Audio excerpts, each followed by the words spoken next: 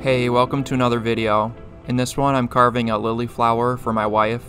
My plan was to keep it relatively simple, but really carve in deep, giving it some unique depth and shape.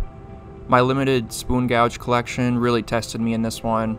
It was carved out of white pine and took around 10 hours to complete.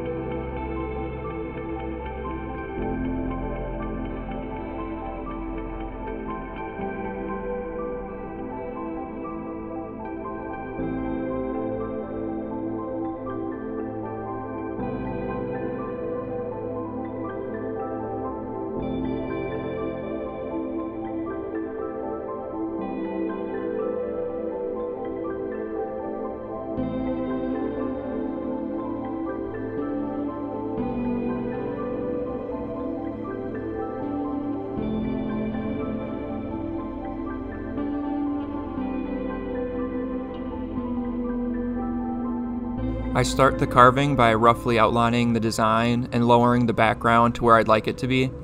Again, I wanted depth, so I carved in the background by a good inch or more.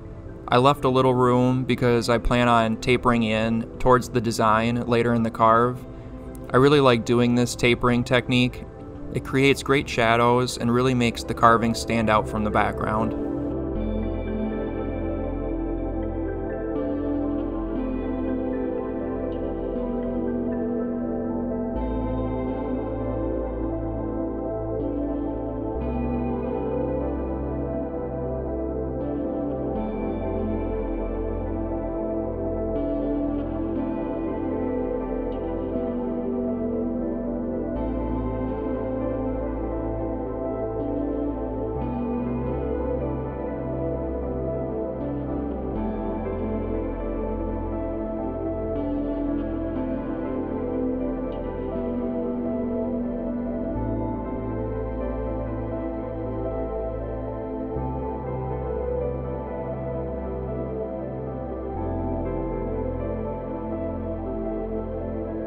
After I roughly carved away the background, I started cleaning up the edge of the design and precisely carving along the perimeter as close to the lines as I can.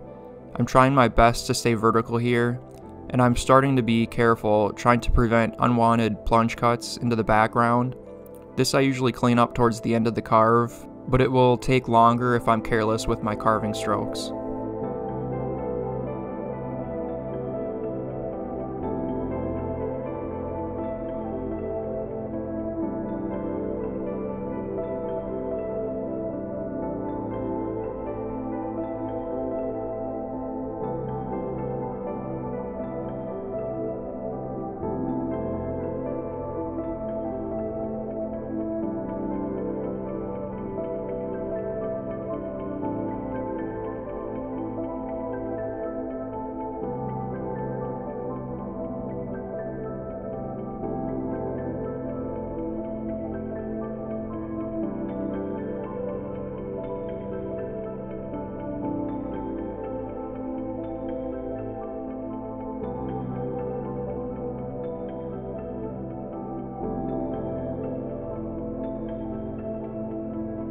Next, I began the shaping stage of the carve.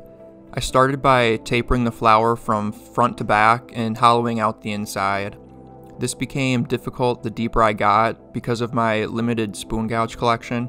I managed to make it work, but it was very tricky towards the end, carving the deep, tight spots in the center. I really made an emphasis on undercutting in this project as well, and spent much more time on it than I usually do.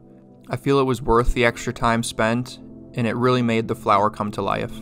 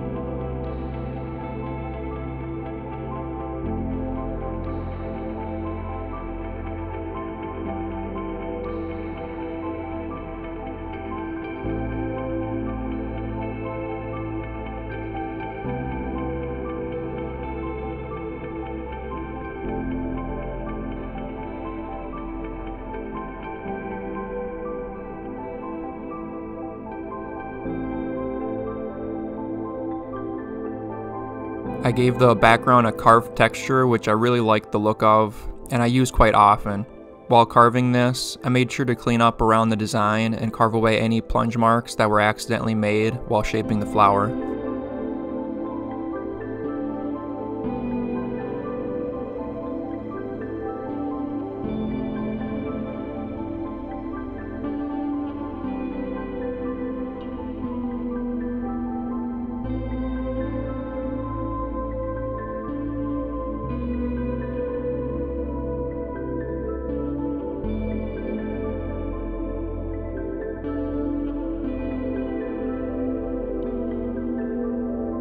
The last thing I did to finish the carving off was carve a texture on the flower using a Dremel.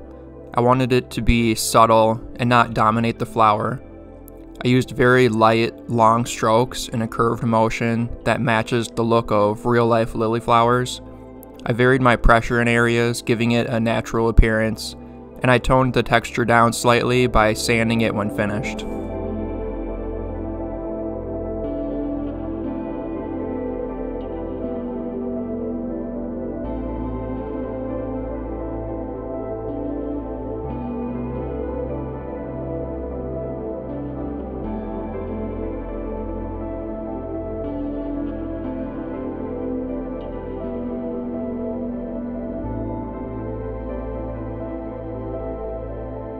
The staining process for me has always been frustrating, and I've learned to cope with the reality that wood is going to take the stain how it wants with no control on my part.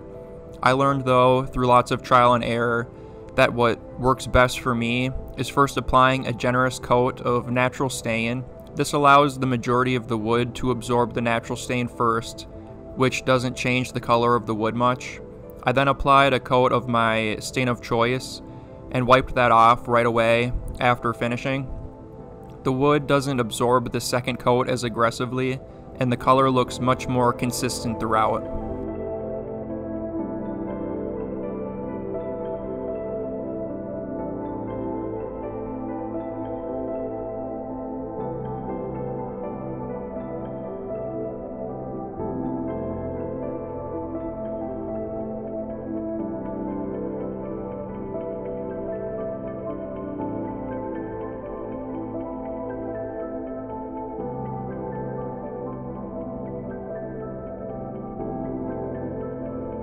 Thank you for watching. Make sure you share, like, and subscribe, and I'll see you in the next one.